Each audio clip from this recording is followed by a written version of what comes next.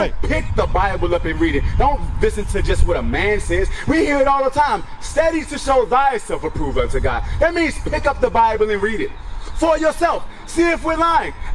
If you don't like the way that the message is delivered, if you don't like the way that we're saying it, that's fine. I don't need you to like the way I'm saying it. What I need you to do is go pick up the Bible, see if I'm lying. That's right. See if I'm lying. Try me. See if I'm lying. So don't try God. See what God says. See if God's lying. Read. In their affliction. In their what? In their affliction. Their baby dies. In their affliction. Or when their mama dies. In their affliction. Or when their son dies, what? In their affliction, Yeah. they will seek me early. That's when we want to see God. That's God, why? God, please don't let my baby die. Why did it happen, God? What's wrong with the community, God? Why a white man go in a store and shoot up 10 people for no reason, God? Why a young man go in a school and shoot up 21 people, including 19 babies, God? Why that happen? Because God said what? In their affliction, they will seek me early. That is the only time that we dare to seek God's face. Proverbs 1:22. That is the only time that we seek God's face. That is the only time that we are genuinely sorrowful and want change. God knows his people. God knows his people. He knows that his people are hard-headed and stiff-necked, and they will only repent or even try to seek God's face when they are suffering. And it has replayed itself time and time and time and time again throughout the ages. Read. Proverbs chapter 1 verse 22. Read. How long, ye simple ones, will ye love simplicity? How long will our people go to the Christian church and learn nothing? How long will our people ignore the problems that plague their community? How long will we accept men laying down with women and creating baby mothers? How long will we accept gang violence in the projects? How long will we accept living in the projects? How long before we actually wise up and do something different? Right. Read. Now, sis, let me ask you a question, sis. What are some things that we can do to fix our community? What are some things that we can do according to the Bible that will stop gun violence from plaguing our community? Can you help me answer that, sis? Can you help me come to a conclusion according to the Bible? Because we believe in the Bible, sis, right? We believe in the Bible, we believe in Jesus, and we want to fix the community. I would assume, right? Black lives matter to us, right, sis? We can agree on that. I agree. I think black lives matter. I think black boys and black girls and black women and black men matter. So I'm asking you, sis, what are some things that we can do from the Bible that we're about to walk up in the church and read or not read that will fix our community? My brother, my sis, what are some things that we can use out of the Bible that stop murder from happening in our communities? Can you help me with that? Can you please help me with that? I'm a young man. I want to know. My brother, what are some things, we just came out of church, right? What are some things we learned that will stop senseless violence from happening in our communities? What are some things? There was a 5-month-old baby that was shot in the head in Chicago. What can we apply in the Bible that will stop a man from murdering a 5-month-old baby in cold blood and getting away with it? They get in their cars. They walk to the church. Y'all not learning anything in that dang death house. That's y'all right. not learning anything in there. Y'all, only thing you're learning in there is to hate your people. That is it.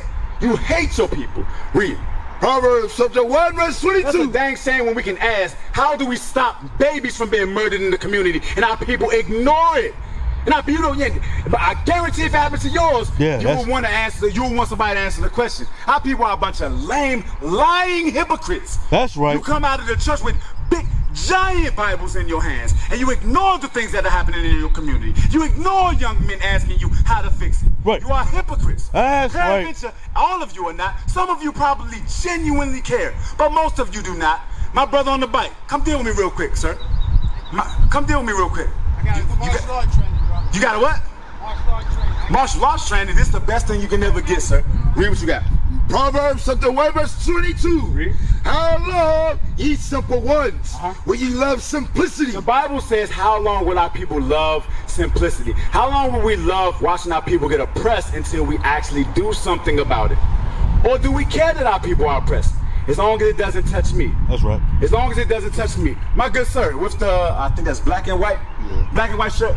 My brother, you just came out of church, right? What are some things that you learned that will help fix the community from senseless gun violence? There was a girl that was 5 months old that was murdered, shot in the head in Chicago, right? Can we agree that the Bible says thou shalt not kill? Can we agree to that, sir? Does the Bible say thou shalt not kill? It does, right? So what are some things that we can do? Because we just came out of church. What can we do biblically? What can we agree on biblically that will stop a 5-month-old baby from getting shot in the head? Because that's not happening in no other community. That's happening in the black community, where we live, where my 5-year-old daughter might lose her life to senseless gun violence. So I'm asking, I'm begging my brother, I'm begging my sister, what can we do from the Bible? What solutions does Christ give us, does God give us to fix our communities? Can you help me with that, sir? I can't hear you, sir. I'm sorry, say it one more time. Unity and uplift. Okay, good. How do we uplift each other? What does that mean? Because it's people that uplift our sisters by telling them to twerk in the clubs. But it's that to me, that's not uplifting. But some people call that women empowerment, meaning they're uplifting them. Right? So what does that mean to uplift our people? We don't know, right? We don't know. Whatever makes you feel good. But God has a clear definition. Get that in Proverbs 4:2. Is that it? Keep my commandments to live. Was that 7:2? I'm going to show you what it means to uplift our people. Because our people are dying, sir. Every day, all over the place. Whether they be young, whether they be old, whether they be 20, whether they be 50. They're dying. Read what you got. Proverbs chapter 7 verse 2. Read. Keep my commandments and live. That's how we uplift our people. The Bible says, keep my commandments and what? And live. And live. Read. And my law. And my what? And my law. Read. As the apple of thine eye. The most precious thing you can have in this world is the commandments of God.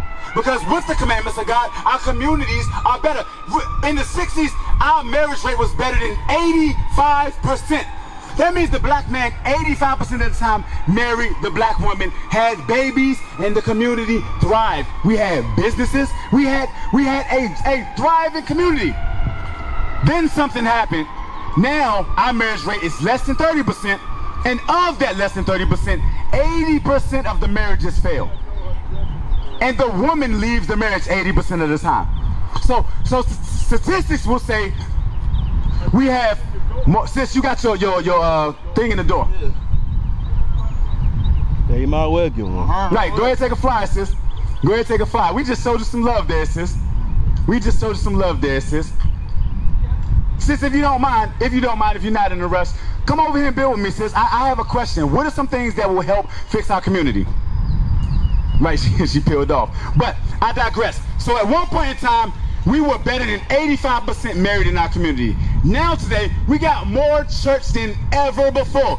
We got churches on every corner in the projects, but our marriage rates are less than 30%.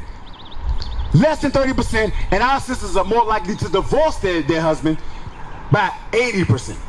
And our children are more likely to grow up in a single-parent home and more likely to go to prison as opposed to get a college degree. So with more church, we have more crime, we have more baby mamas, we have less marriages, we have less fathers, we have less righteousness in the community, which says plainly the Christian church has failed the community. That's right. Because the Christian church has told the people, you do not have to keep the commandments of God. The laws are done away with, sir.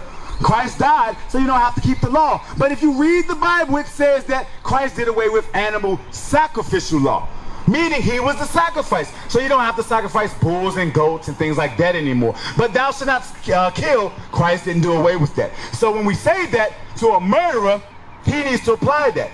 But if you tell a murderer, God died for you, therefore you don't have to keep the laws, he's going to murder. And then he's going to wear a big giant cross on his neck in the name of Jesus, murdering people. Read.